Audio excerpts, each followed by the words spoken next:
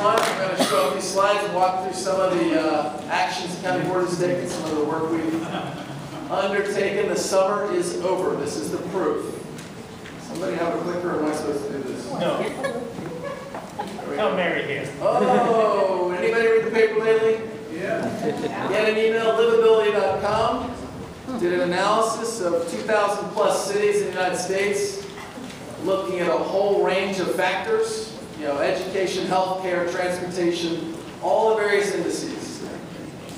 Number 3, best place to live in the United States of America is Arlington County.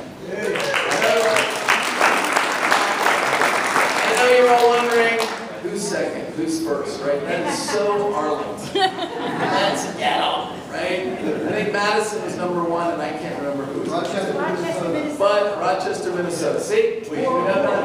Bottom line is, this is really the result of a lot of work over a lot of decades, long-term planning that's working. All right, next. Streetcar engineering contract. We had a milestone at the last board meeting, awarded a contract for $26 million for preliminary design of this 7.4-mile Columbia Pike Crystal City streetcar. It includes getting to the 30% of design and engineering, the track alignment, power signals, vehicle specs, etc. A major milestone as we move forward with this project. Next.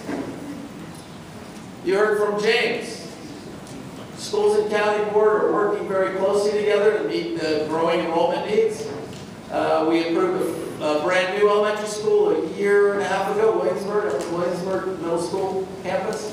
We approved an addition to the Ashland Elementary School. And then at our board meeting in September, we approved an expansion to McKinley Elementary, several additions that will allow for about 240 new students at that school. But you know what?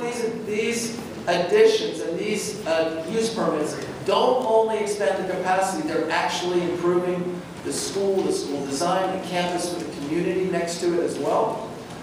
Dealing with drainage, for example, big drainage problem, creating community spaces more accessible and usable by the community. This was a really strong collaborative success with all the committees involved, the neighbors, schools, and the county. Next one. Oh, we approved a change to the ordinance that will allow for the cameras, video cameras at the school, on school buses when they are stopped, to catch those and record those that pass the school bus when it is stopped. We have about 700 citations over 5 years, believe it or not. And it's time to stop that. The county board did have a fulsome discussion about privacy issues and delayed the implementation until those are worked out and some further outreach is done to the broader community. Important step. You'll read the paper, you see other communities are beginning to step into this area as well. Next. The Northern Virginia region, through the Regional Commission in Northern Virginia. Last year it was Fairfax and Loudoun because they had taken a trip. They have sister cities in Turkey. And they had decided to do a collection of blankets for the Syrian refugees. This year they asked the rest of Northern Virginia if we would support them and participate, and we've chosen to do so. And this is for a 3-week period at the beginning of November. We will be collecting blankets at 2 locations in the county.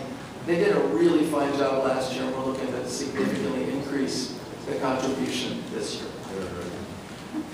Next. 2 more items, I think.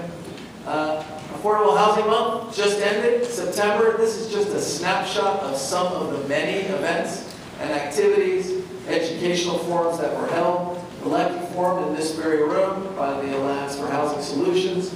A bus tour, I think a bike tour was also had of affordable housing facilities. A lot was taken on. We are getting into the 3rd year of a 3-year update of our affordable housing program, our policies, and that will be finishing next year. So a lot went on in the month of September with affordable housing. And finally, I thought you all might enjoy this right across the street. You know, economic competitiveness is a big deal. We're putting a little extra emphasis on it this year. We used to get more than our fair share, and now we have competition. Other people are doing the smart growth we've always done. Silver Line's going out west. DC is doing a better job. The federal government is downsizing. BRAC affecting Arlington. So we're putting a little more emphasis on this area. And one of the things that is proposed, so it's before it's come to us. We haven't refined this, we haven't approved it, but it's so cool to look at. I wanted to share the pictures that I saw at the Ballston Bid annual meeting. They are looking at a full makeover of the Ballston Mall, keeping all the good stuff that you remember, the sports and the Sport and Health Club, the cinemas, the Macy's, and the Iceplex. But take a look at some of the pictures of what is being proposed. 5 pictures you can go through pretty quickly. The mall on the right, on the left would be where the furniture store is. They're proposing a residential building.